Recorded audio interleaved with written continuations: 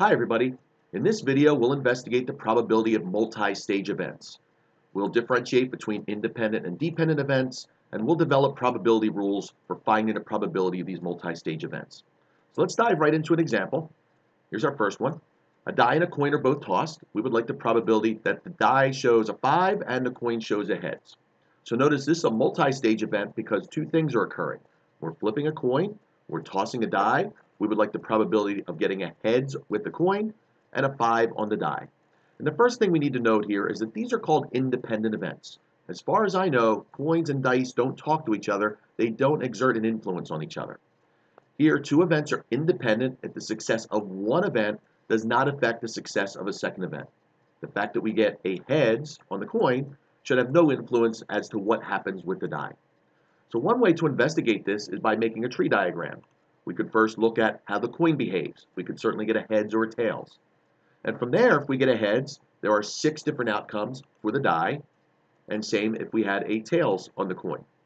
And we could multiply these out, and we could see that there's a total of 12 different outcomes here, and only one of them gives what we would like here, the heads and the 5. There are 12 equally likely outcomes. Only one of them is what we would consider a success, a heads and a 5, so therefore the probability is 1/12. But that leads us to our important rule here for multi-stage events. When more than one event is being performed, we multiply the probabilities. Think back to that tree diagram as a reason for why. So if we use that formula here with our coin and die example, we see the probability of getting both a heads and a 5 at the same time, just the probability of heads, which is 1/2, times the probability of getting a 5 on the die, which is 1/6. We multiply those, we have 1/12. Those are independent events. Let's look at a second example here, though. Let's deal cards from a deck of cards. Imagine I have a deck of cards here. I shuffle them, and I deal out the first 2 cards. What is the probability that a player is dealt 2 10s from a standard deck of cards? And there's something big here. Usually when we play probability games with cards, we deal out cards one at a time, and we don't replace them. You'll want to be on the lookout for the instructions without replacement. Usually when we're drawing things or dealing things from a population, they're being dealt without replacement. So what's different about this example? In the last example, the coin and the die have no influence over each other. But here, the fact that I deal a card does influence what happens on the next card because there'll be less cards in the deck. In that situation, we call these events dependent events. 2 events are dependent if the success of one event does affect the success of a second event. Let's see what we mean here with our cards. If you think about our cards, we deal into our shuffled deck of cards, and the first time, the probability that we get a 10 is 4 out of 52. It's there in yellow. I see it's a little bit tough to see. But the probability of drawing a 10 from a deck of cards is 4 out of 52. And now imagine that first card is on the table. Now we draw a second card. Think about how many cards are left and how many successes are there.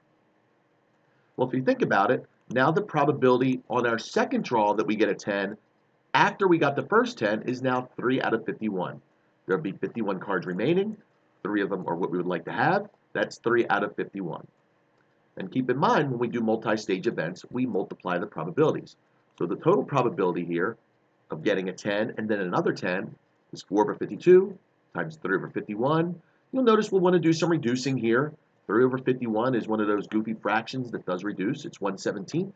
So the probability of getting 2 10s in sequence from a shuffled deck of cards is 1 over 221. Let's look at one last example here.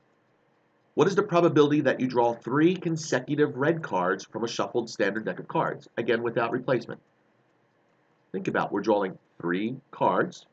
It's a 3-event, multi-stage experiment. We start with 52 cards. Then we draw one. How many are left? How many reds would there be?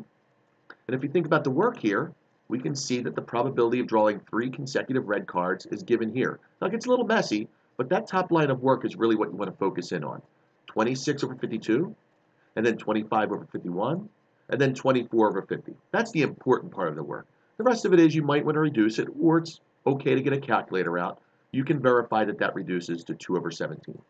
So keep in mind, multi-stage events, we multiply the probabilities, and we have to differentiate between independent and dependent events.